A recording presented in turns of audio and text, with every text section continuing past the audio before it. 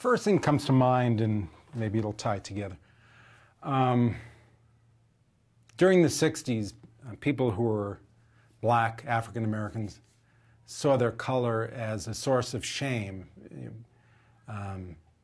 They were, by dominant standards, white America, they saw their color as their hair and their features as being inferior. And it wasn't until the late 60s, for the most part, where people were proud of their blackness, felt good about who they were.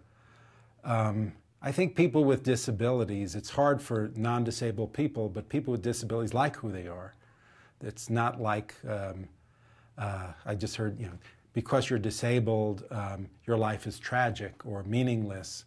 That people like who they are, and given the choice, many people, a colleague of mine I work with, saying it was a quad, says, I'm satisfied with who I am. I'm not interested in stem cell research. I'm fine. I don't need to be changed and reconstructed. That there is value, and we as Americans miss the value of people with disabilities when we close our eyes or walk away. And we all talk about inclusion and the diversity and the greatness of America, and I think too long Americans have discounted the contributions of people with disabilities, and it has been, and it's sad that it's been a silent revolution, because I think people miss out on the abilities of people with disabilities, and we're not talking about those few stories of people who overcome all the obstacles. It's the day-to-day heroes of people who just feel good about who they are and go about, whether they're on Medicaid and SSI, and who live independently. There's value in all, I think, in all peoples, and I think the disabled. And it's so interesting that people who've been involved with civil rights, sometimes you would think that they get it, that everyone. I've not seen on Newsweek anything about, anytime there's a trend, Newsweek, in time, fight to get that trend.